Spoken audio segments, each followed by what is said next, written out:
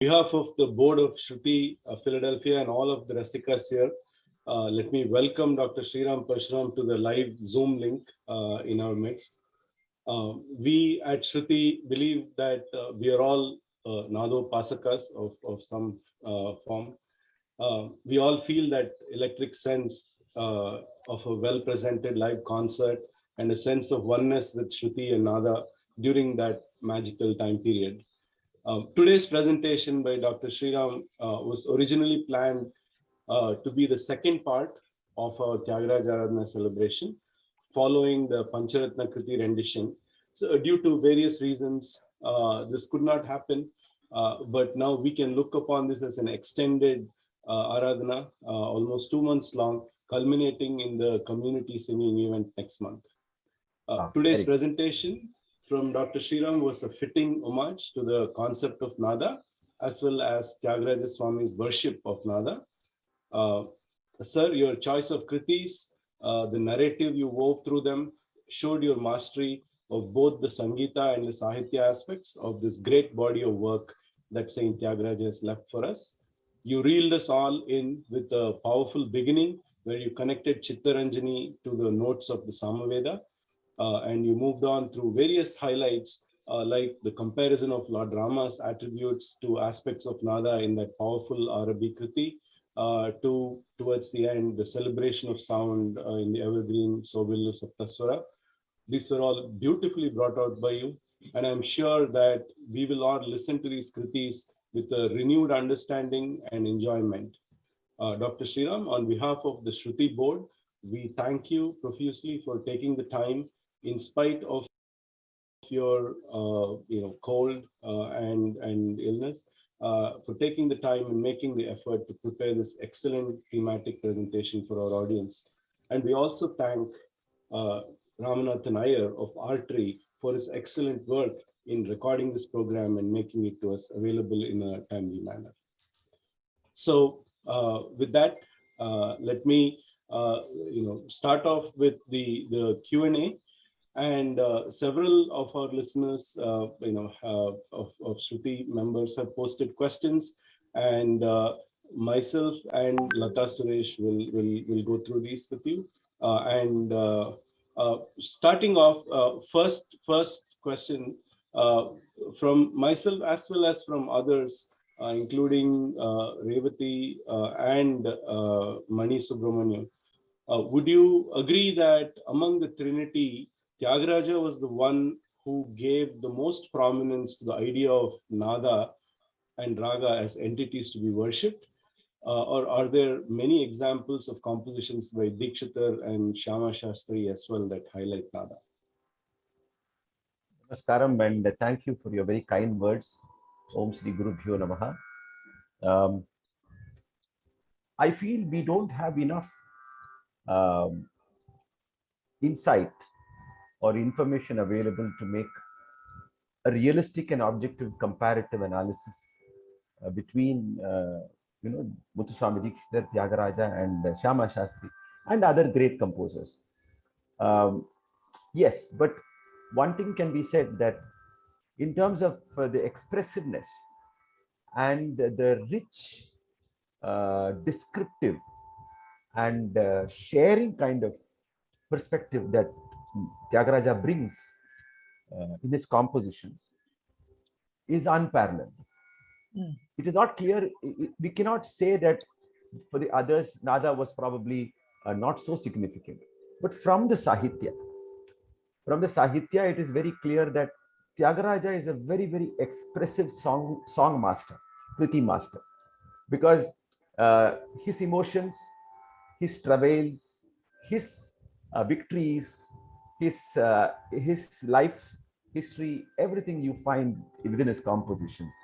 And hence, I think he was the most expressive of the three composers in terms of, and hence, that is also probably one of the reasons why his kritis catch hold of the listener, because they resonate at a very emotional level.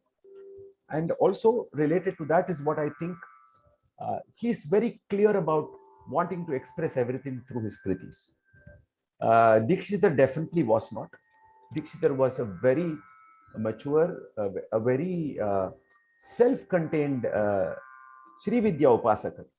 So that kind of restraint and that kind of Vedanta Bhava probably was the reason why he never shared emotions in his kritis, right? He never expressed what he felt. It was tattva, it was the various aspects of Sri Vidya that found a way into his compositions, whether it be the Navavarnas or Navagrahas. There was so much of Indian culture and the spiritual basis and the worshipping culture, etc. So many aspects of it. It was very less of him and his emotions and his relationship. Of course, we know that Tiruvayar Tyagaraja Swami was his his Ishta Devata, and Muthukumara Swami, because of his naming, were very dear to him. But we don't know that very clearly from the compositions. With Tyagaraja, you know very, very clearly, because the emotional tugging at heartstrings, when he talks about Rama or Sita or Lakshmana or even the Devi, is very, very evident. And hence his love for Nada and his elaboration and reveling in Nada is also very evident from the Kritis. So from the Kriti standpoint, with Shyama Shastri, it was again a sense of surrender. Dikku vere illatamari. That is, wherever I go, it is Kamakshi, it is Ambal who I seek refuge in, who needs to come and lift me up, protect me. So that bhava is of course very, very beautiful. But the bhavas the emotions that Tyagaraja captures in his kritis is much, much more varied and very, very wide. The domains are very wide. That's my humble opinion. It's not a comparative evaluation at all. It is just that Tyagaraja, whatever he felt, he embodied in his kritis. That may not have been the case with either Shyama Shastri or Muthuswami Dikshit. But yes, Dikshitar at many places refers to the goddess as the giver of Nada, as the giver of Sangeeta.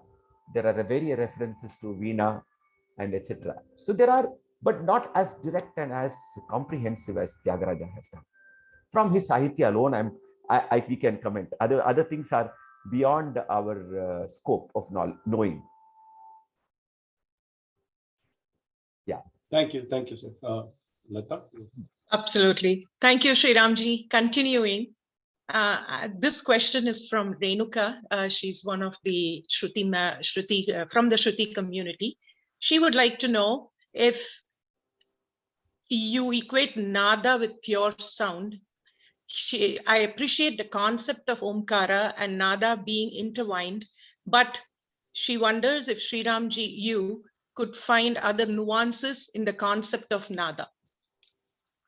Oh, Nada is so beautiful, and millions of nuances in it. It's of course, it's not a very concrete and fixable concept. It is how every individual relates to it. The possibilities within a concept allow it to be very, very multifariously interpreted and internalized.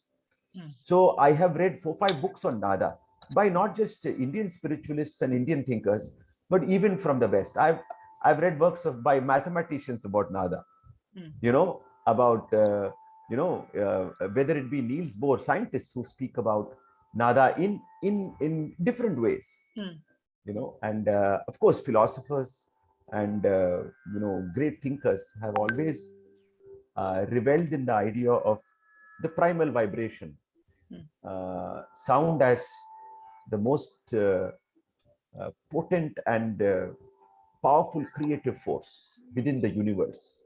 So whether you call it pranava or nada or in whatever language, sound has always occupied a great sense of primacy in the human mind.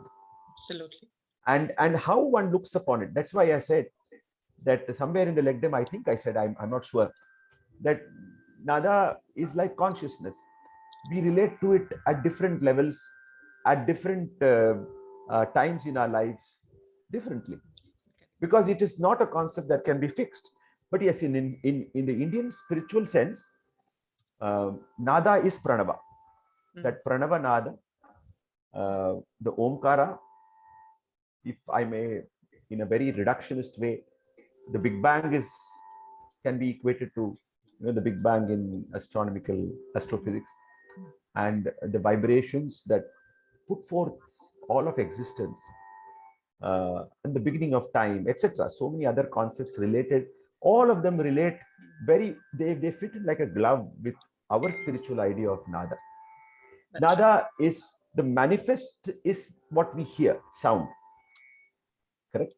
But nada is the life force. And somewhere in a Hindustani composition, nada ko na bhed jane, jo jane vahi guni kahave. And in the antara it comes, what does it come? Gave guni gandharva, नाद को द्वैत रूप न अद्वैत को द्वैत रूप नाद ने कर दिखाया. That is the concept of nada is advaita. It is not manifest. Correct. But nada presents it as a manifest. So even in Kabir, you find the idea of had and anahad, that which is manifest, that which is bound, and that which is unmanifest, and that which is unbound.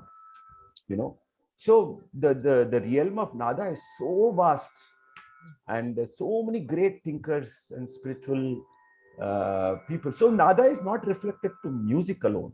It's also but music is the manifestation of that. Exactly. And because there is a sense of beauty, the sound is so beautiful. When you say, so that is why Satyam and Shivam and Sundaram are all one and the same. That's so wherever there is beauty, beauty is also Satyam. So it is, when you're trying to relate to that as a spiritual seeker, when you're trying to relate to beautiful sound, a sound that lifts you up from your limited existence to that which is the prapancha, the entire universe. That is what, for a musician and for a music rasika, it assumes that special significance of a beautiful sense of belonging to the universe. Very well said. Yeah. Thank you. Thank you. Over to you, Balaji. Thank you. Actually, there have been quite a few more questions on the concept of nada itself. Maybe I can ask one more. This is from Prabhakar, again, one of our long-time members. Nada is, in our understanding, the most fundamental source of all sound, taking on progressively more concrete, expressive, and gross forms as it becomes audible sound. So in this sense, nada is a spiritual and mystical thing beyond the physical world. Would you agree, and could you expound on that? Yeah, there are a lot of instances when we deal with language, words like spiritual, mystical, all of them, each of us interpret it very differently. But yes, for all practical purposes, what the gentleman has referred to is absolutely true. There are different levels at which it shows itself. It starts meaning in different ways to different people at different levels, from the very subtle, from the very the graces of existence to the most grossest of biggest manifestations. It also relates to how you are relating to nada, how each individual relates to nada. There is a satyam, but there is also the idea of us relating to that satyam. So we relate in different ways. I always think of music as a very good example of how each one of us, in our own limited ways of listening from early childhood to our upbringing, to our training, to our listening to different kinds of music from all over the world, how one grows, how the process of growth within the domain of sound, is what makes us deeper and deeper. And we also judge, we also decide as to what is nada. We may not articulate it to ourselves many times, but all of us arrive at certain ways in which we think, ah, this is so beautiful, you know. So it can be Badi Ghulam Ali Khan Sahab, it can be Michael Jackson, it can be M.D. Ramanathan, it can be Brindama, it can be Vishwa sir, it can be Mali, it can be T.N. Krishnan sir, it can be you, it can be me. So it's that kind of, it's so encompassing. It's very difficult to pin down something which is so all encompassing, you know. So yes, yeah, on the observation is 100% correct. I agree with that. Thank you. Lata? Absolutely. Going on, this question is from Revati, your president of Shruti for this year. Her question is, Saint Tyagaraja is believed to have received the Swaramava, the treatise of sage Narada himself, and he refers to this in the Kriti, Swararaga Sudha and Shankarabharanam. You elaborated a little bit in that. Yes. Can you yes. elaborate? And are there such references in other Kritis as well? The Swararnava is, sage Narada himself supposed to have come in the form of an old saint to his home, and he left a bundle. And of course, as is the custom in our traditions, he was welcomed into the home by Tyagaraja himself. But Tyagaraja was about to do his puja, and sage Narada, this old man, told that I will go have a bath in the river and come back, and then Tyagaraja was supposed to serve him lunch or food or whatever. But that old man never came back. And in the dream, Tyagaraja, he appeared again in Tyagaraja's dream and told that whatever I've left behind my bag contains this book. Why don't you open it and see it? So that is the general historical reference that we have to the Swararnava. But the Swararnava was physically, no, it didn't survive. When Tyagaraja passed away, he also, the book also, the collection was also not to be found. Balajapet Venkatramana Bhagavatar, his student, says that along with the Rama, Sita, Lakshmana, Hanuman Murti that Tyagaraja worshipped daily, the Swararnava book was also there in the same puja space. Asana, it also was there, is what he says. And of course, Tyagaraja had mastered the other treatises like the Natya Shastra, Naradiya Siksha, etc. That is very clear. The students, the Shishyas say. And so there is, so it's a very difficult thing to, come to a conclusion as to what role Swararnava played in Tyagaraja's life, because he himself doesn't really elaborate upon that. And it is a mixture of both accounts that people say and whatever is the real factual happening, we are not very clear. I agree. Thank you, sir. Thank you. See, I am trained as both. I'm trained in musicology and ethnomusicology, so there is a certain sense of objectivity also that I have to. The idea of research has to support that kind of. Though I consider myself to be a mix of both, the very open, tradition-loving, but yes, at the same time, I cannot totally take at face value whatever stories are. I revel in them. They reveal different things, but from the historical point of view, from the point of view of chronicling, they pose certain issues. That's what. Yeah. Well taken. Yes. Thank you. So the next question is from Sindhura Sridhar. Is there any insight into whether Tyagaraja may have thought about the lyrics first and then used a fitting ragam, or vice versa? Because in some ways, I feel it may give us an idea whether he prioritized bhakti over nada or other way. Well, it can always be a mix of all these processes. I personally think that Tyagaraja is a very, very beautiful example of a very exceptional, what can I say, intuitive sense of art or music or composition. And at the same time, a very analytical, intellectually deep, and a very brilliant intellect.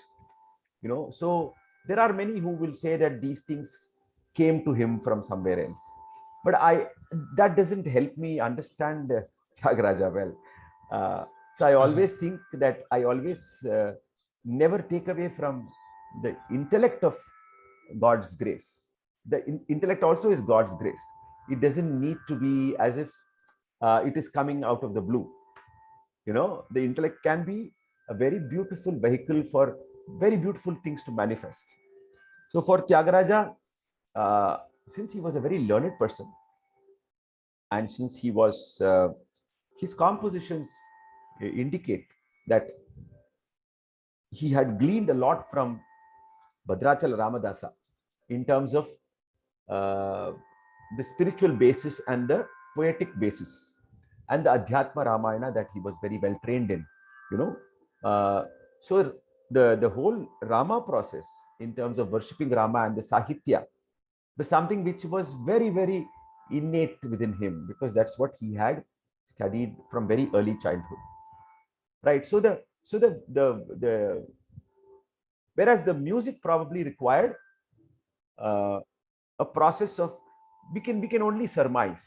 It was a combination of intuitive tunes or melodies or fragments of melodies, which, because of his very great skill of putting things together, he was a great weaver of designs, Tyagaraja.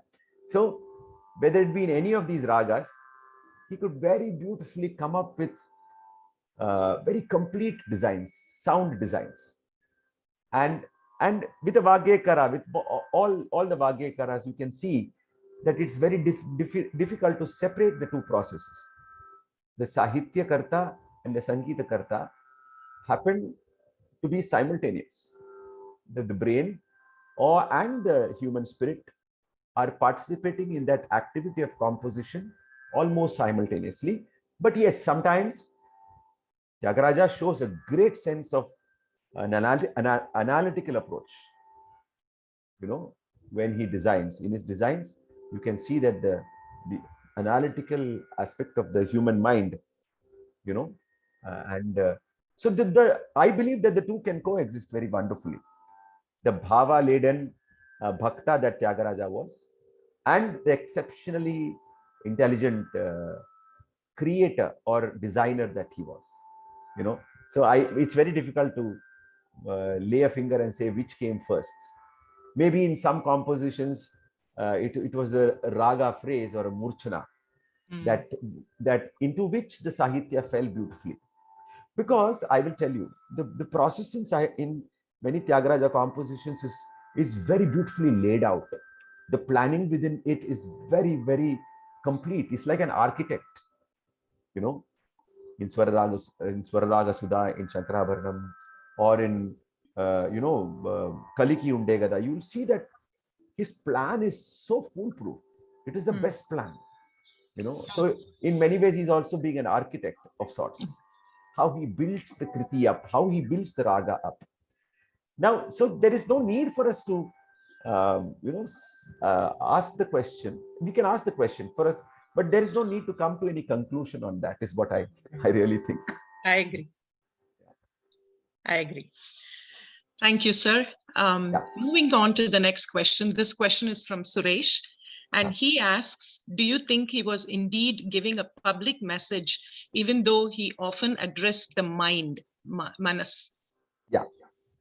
This is a method in a lot of the Kirtana Bhajana Padati. And this is something of a overarching philosophy of, even, for example, Tukaram in one Abhang says, very matter of fact, all this I know the reality. I have realized I am here only as a upakara for you. I still hang on to this life. I'm on earth because as a favor, so that I can pass on the message. So of course, but this is never the wisdom of the great saints, is that they understand the frailties of the human mind. And it's so the process is never one of preaching. right? Whenever somebody preaches to you, it is from a slightly higher point of view, correct? That is why we never take too kindly to preaching. That's right. Yeah. So, but when it is something which is of a reflexive nature, Right. of self-reflexive, when you are telling yourself, so your struggles that you have been through and your great moments that you have been through, O Manasa, that O Manasa can be your own mind and also the mind of the listener. So it is not, it need not be fixed upon whether he's telling himself or whether he's Correct. telling you. Correct. At one level, both are valid, is what I think. Many times his O Manasa can be, because Tyagaraja was very clear about his criticism of fake vidwans and vidwans who were arrogant, who claim to know about Raga Tala, because he met a lot of them also in his lifetime. And so he's very honest about his impressions. He's not politically correct. You know, he doesn't believe in political correctness. So he very clearly says that in so many of his compositions. So definitely there is a sharing. When you say "O Manasa," there is a sense of sharing and not preaching. That's right. So that is a very beautiful vehicle by which you are participating in the spiritual growth or in the growth of the happiness of the listener. That's true. You know, so yeah. Wonderfully said. Thank you. So the next question is again from Prabhakar. He asks about the more expressive form of the raga as a starting point. You know, and the one question he has is the match between the raga bhava and the sahitya bhava. You know, Prabhakar feels that this is not always a match. One example is Kanakana Ruchira, where the melancholy raga bhava does not necessarily match the celebratory sahitya bhava. Yeah. What is your view on that? Okay, so you should remember that we are functioning within the rubric of whatever you have heard, correct? Whatever we are hearing of these kritis is going to be very, very, very different from how Tyagaraja would have sung them. What your idea of Varali is limited by what you have heard, right? That is not the idea of Varali. Varali is much, much, much, much, much more than that. Logically speaking, you hear within your lifetime. I'm being very honest here. In our lifetime, we hear some Varali, correct? But whether that is actually the Swarupa of the Raga, we don't know. According to me, the Raga is absolutely neutral. Every Raga. We have put there is a certain conditioning that we have undergone as to what bhava it is, whether this is pathos. What is pathos itself? Where does bhakti, where does the bhava of bhakti end and where does the bhakti of bhava of pathos begin? Where does the bhava of surrender end and where does the bhava of pathos again begin? These are not clear lines, right? We have been conditioned to say Sahana is a little sad or Varali is sad sounding. But Varati, it comes from Varati Todi. Varati Todi is a very beautiful resonant morning raga in Hindustani music, right? The word Varali also in Sanskrit means the honey bee. The honey bee is anything but pathos. It's active and full of that energy. So, shall I sing you two lines of a very happy Varali? Oh, absolutely. Right? Please. Yeah.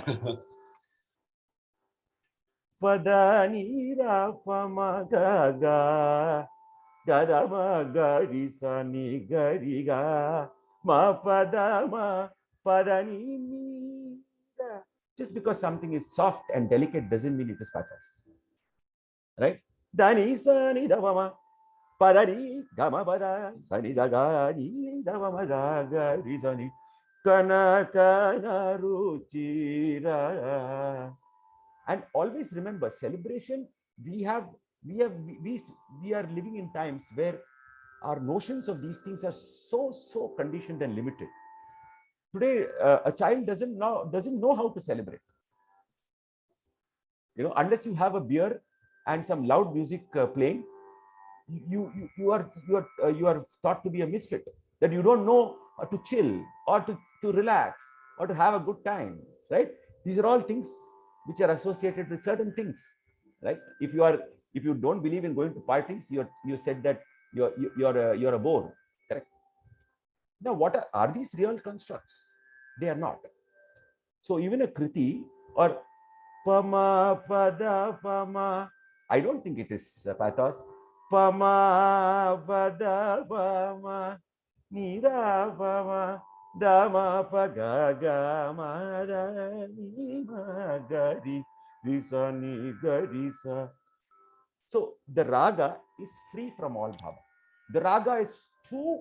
That's why the devata, the raga devata, Tyagaraja is a very good example as to how he will compose bhava. The sahitya will be absolutely polar, diametrically opposite, and he will put that sahitya in the same raga, as if he's telling you that, hey, don't confuse the two. You have to do the growing to understand that this raga can convey any bhava that you give it. It's up to you. It's a limitation of ours. It's not a limitation of the raga. The raga is infinite. So, for example, even in Sahana and all these compositions, so many compositions which are full of life and full of joy. But we have this conditioning that it is karunya, that it is sokharasa. All these things are matters in which we have conditioned. So I always believe that, these ragas are absolutely infinite. They will take on any shape, anything that you want to give it. So Mohanam can sound very beautiful, very endearing. Mohanam can also be very pathos, right? Tyagaraja is a very good example. If you go through his the way the juxtaposition of the kriti in sahitya and the raga bhava, you will find that he's actually breaking this myth that this raga is this mood or this rasa. He actually breaks that myth, and it's a very beautiful thing to remember, because he has gone past it, right? And the bheda, that dvaita, he has gone past, and hence it's very natural for him. For us, we have to do the prayatna and be on that process of understanding that raga can be anything you want it to be. Great, thank you, sir. That's a very illuminating insight. Yeah. Lata, you are on mute. I think you're. Sorry. Thank you, Sriramji. We have a couple more questions. How is your bandwidth looking to take a couple more questions, sir? No problem. Okay. Please go ahead. Okay. I have a couple of questions from Mani Subramaniam. And the question is, one of them is, how many other composers have dwelt with Nada? For instance, Dikshita's very first kriti starts with Shri Nadadi Guru Guho. It's Sri Nathadi. Nathadi. Natha. Yeah, that refers to his guru. It's his guru, Chidambaranathan. Right. Chidambaranatha Yogi, whom he's referring to. Anyway, yeah. And the other question is, in Ragaratna Malikaje, doesn't Tyagaraja Swami claim that he has composed kritis on 100 ragas? More than 100 ragas. Okay. Much more than 100 ragas. You did mention that in your in fact, the number of ragas that he's said to have created, okay, he's said to have come up with for the first time, are more than 80. And so then you have to account for all the sahanas and sarangas and shankarabharanams and todis and bhairavis and kalyanis and all that, kararapriyas and all that. Okay. His own creations are more than 80. Got it. Yeah. Thank you. So, thank you. So next, we have a question by Sri Swaminathan. What he's asking is, even during the course of this Q&A, you have expressed, the appreciation of Nada is somewhat subjective at the individual level. So from that point of view, we cannot really compare the Trinity composers in terms of how they tackle Nada and say one is better than the other. Would you agree with that? Yes. From the Sahitya, see, now when we look at a composition, we are looking at how each of them because the Sahitya is the only thing we have. We don't have their singing, right? We don't have their sound. Yeah. So it's impossible. So Sahitya is, we draw conclusions and whatever insights based on Sahitya alone, nothing else. From the Sahitya point of view, like I said, probably Tyagaraja was the most versatile in terms of what all topics he covered. That's like saying,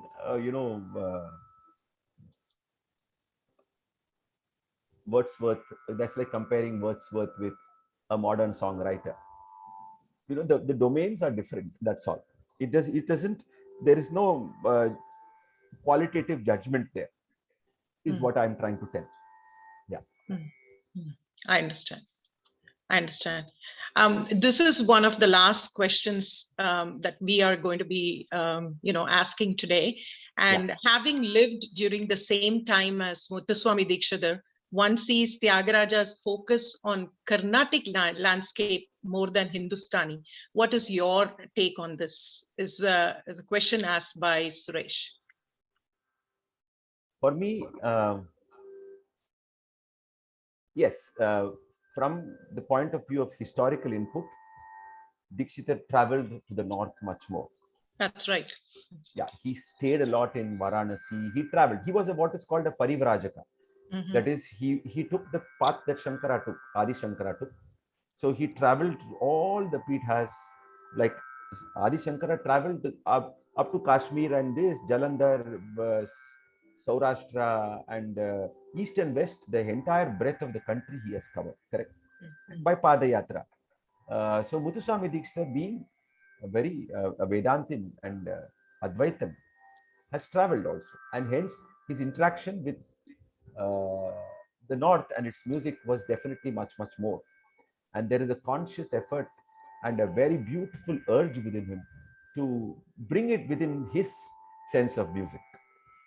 So that's why, but Tyagaraja is no less an eclectic, because the Bheda is not there in them.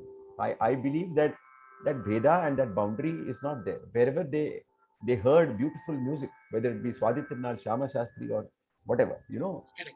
So, for example, one or two krutis is enough for me to understand how eclectic. Inta saukya manine japajala yento yemo yavariki telu inta saukya manine. So the very fluent and unabashed use of Anyaswaras, the Kapi. In fact, Dikshidhar was a little more careful, I would say. He was aware of Vivadi Swaras and all that, and he always tried to please everybody. Tyagaraja had no such pretensions. He was saying, this is beautiful, I am going to sing it this way. That is why Tyagaraja dealt with so many so-called Vivadi ragas. Even his Kamalapta Kula Kalashadi Chandra Kavavayananu Karuna Samudra. The unabashed use of the Kakali Nishada and the Kaisiki Nishada. Whereas the Dikshidhar is still very, very careful how he treads with both of them. So in Ranga, there is the Kakali Nishada is very hidden at a subterranean level. You have to understand it. So he's still a little conservative. So, but yes, the Dikshidhar had the opportunity in his life, took him to show his integration of lot of North Indian ragas, like a Dujavanti and etc. is something which is very, very, is so beautiful. I agree. But Tyagaraja too, in some of his Vilamba Kala Kritis, you are reminded of Drupad, because these were they were saints, they were rishis. Correct. It was not just what they heard physically; they could hear sounds from all over the world, I guess. Correct. So that is so beautiful about. Very well answered, Sriramji. I very much in tune with what you're saying. We do have a few more questions, but so considering the time it is in India, you can ask maybe me 1 or 2 questions, no problem. okay. If Balaji, you would feel- you like to go ahead? Sure. Okay. Yeah. So one question, very interesting one from Raji Padmanabhan. As students aspiring to experience Nada, do you have any suggestions for mindful practice or listening? Yeah, it's a constantly moving process. You have to unhinge yourself from what you think is good music. It's important because many times what we grow up with and our mind gets used to it, and we think that is what is beautiful, you know. Whereas I will say, search for your own sound. Search for a sound that makes you very happy that you are alive. Search for a sound that makes you want to go and practice. You know, Carnatic music especially has a lot of emphasis on samarthya, on the intellectual and creative aspects of the music. That somewhere down the line, many great musicians and artists and the rasikas also have not given nada or beautiful sound the primacy. It has gone more towards the vyavahara, the samarthya, the memory, the calculations, the creativity, etc. Whereas as students, we have a thing or two that we can learn from the primacy given to sound and voice and nada by Hindustani music, especially when you listen. That's why without I am somebody who has had the opportunity to delve and learn seriously in both, and I'm still a student in both. So I see that one shadja of Bhimsen Joshi makes me stop in my tracks, or one shadja of Kishori Amonkar or Bade Gulam, or one Sangati of Amir Khan Sahab will make me his slave forever. That kind of impetus I miss, except for a few artists. I can appreciate the great amount of intellectual pursuit and sadhana and the samarthya very much, and I am a student of that. Say, but then if nada is the most uncompromisable thing in your singing, then nothing can happen at the cost of nada. Correct. You cannot say this is, look at the creativity here or look at the complexity here. You know, I'm reminded of one small joke, if I may share. So Edor Periya Bhagavatar, one big Bhagavatar, was trying to sing in the upper octaves, and his voice gave way. He could not execute it. So one Rasika in the front laughed or rebuked or ridiculed or whatever, So the Bhagavatar got very annoyed and said, "Do you know how tough it is to sing up there, in the high pitches?" So this Rasika retorted and said, "If it was so difficult, why did you try it?" That is, if sound is being compromised, then it ceases to be music, however brilliant it might be intellectually. So for a music student to pursue good rounded voice, good pleasant madhuram, when you say Madhuradipate, the Devi as that, you have to pursue what you think is sweet. And all the great composers have stressed upon that, have stressed upon the beautiful aspect of the voice, how it has to be, how it has to, when you practice, even Sarali Varse, the people at home, your brother, sister, your mother, father, your friends should flock to your room and say, "Hey, this sound is so beautiful." Because that is what is the universal paradigm. It is your intellectuality and your creativity is going to change. Absolutely. It has always varied through time. Correct?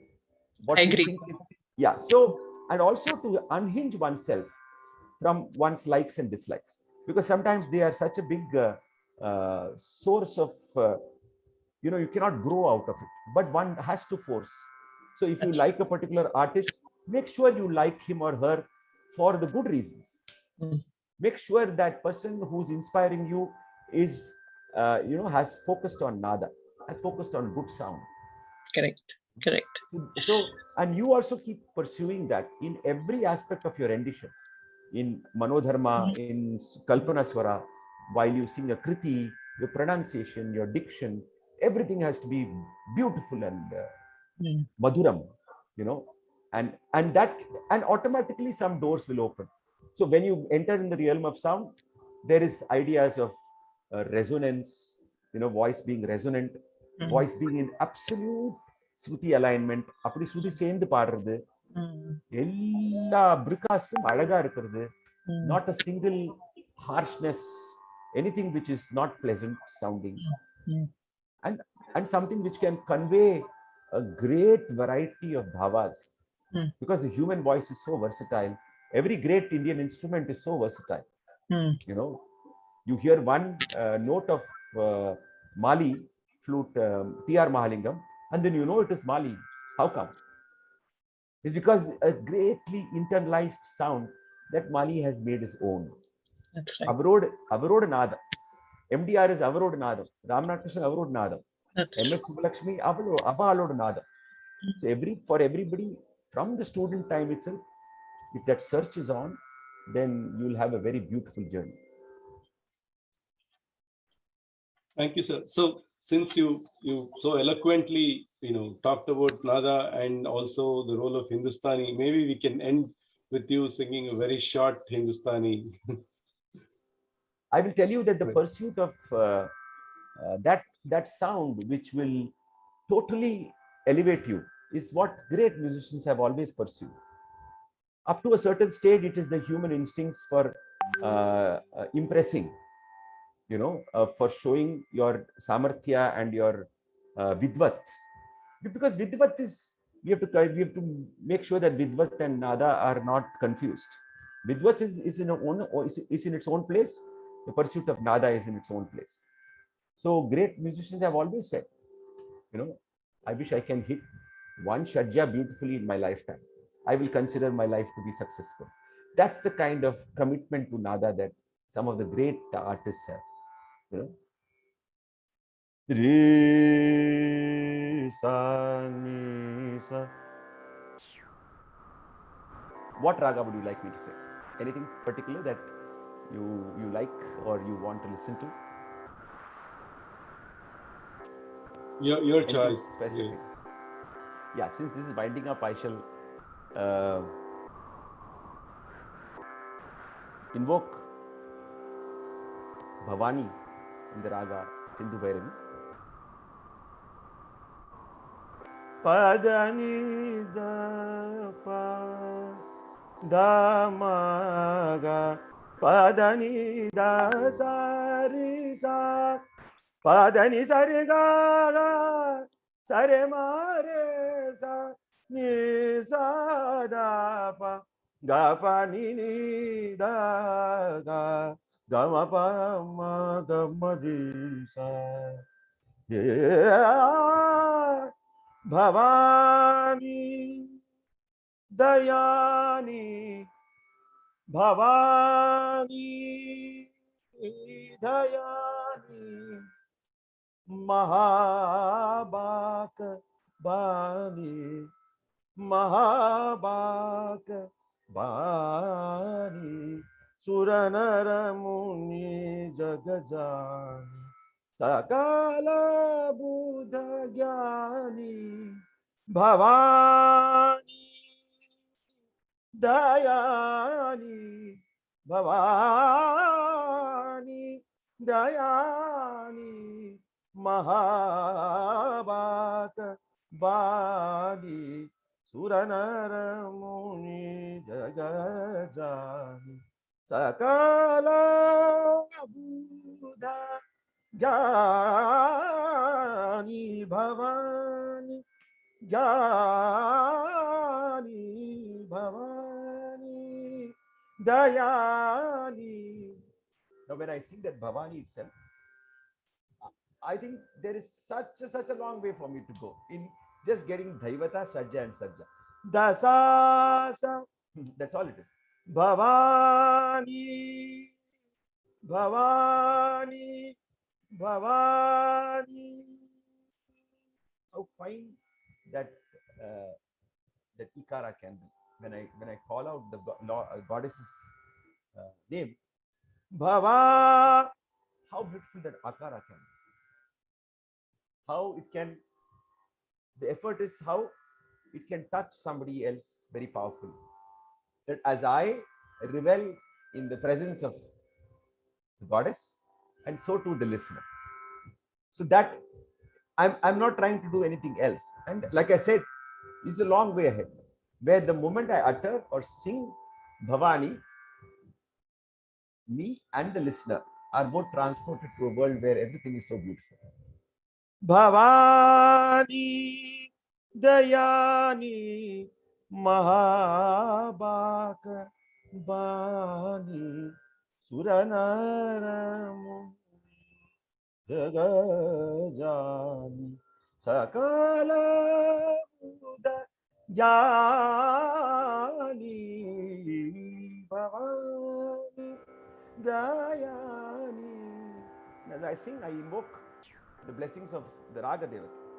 Hindu Bhairavi, the goddess, has to bless me to be able to, for me to achieve Nada, some semblance of Nada, right?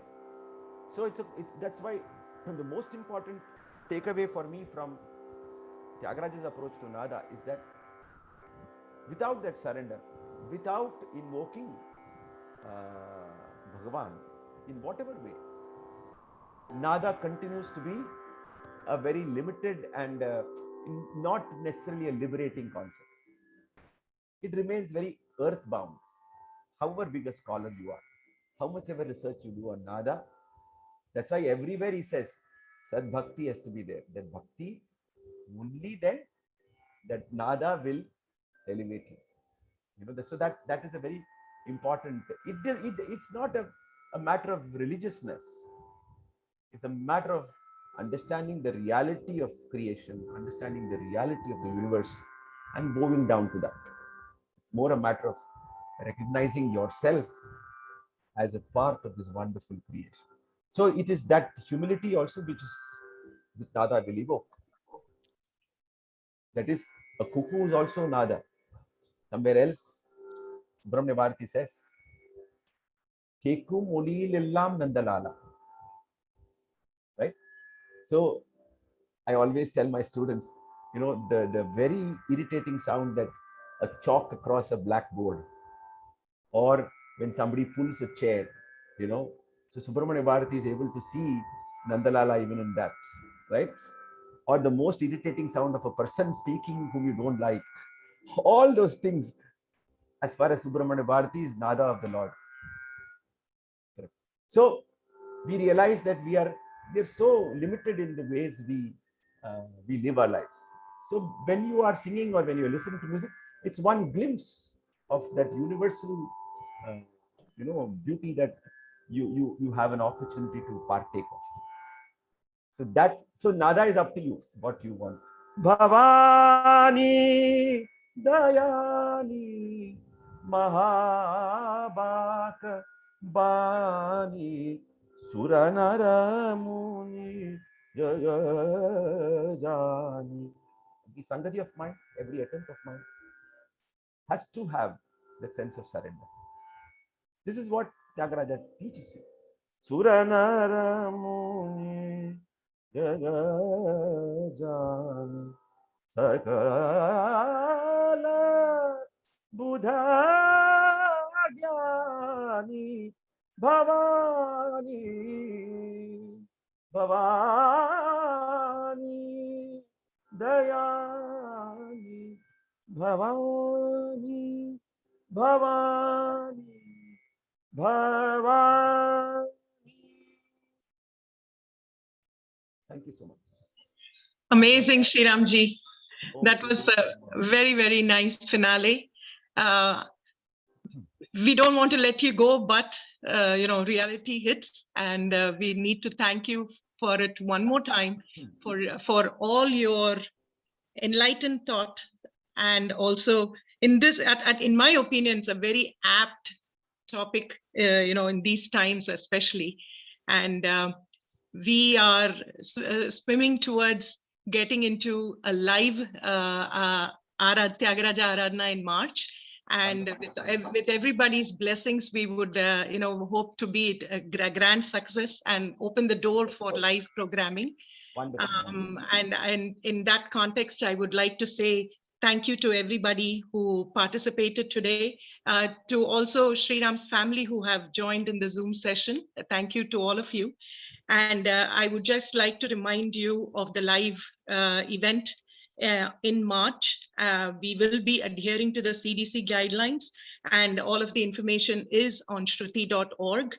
We will be having individual presentation of singers from the community, and then we'll also have a full-length concert by Vidushi Vani Ramamurthy and party.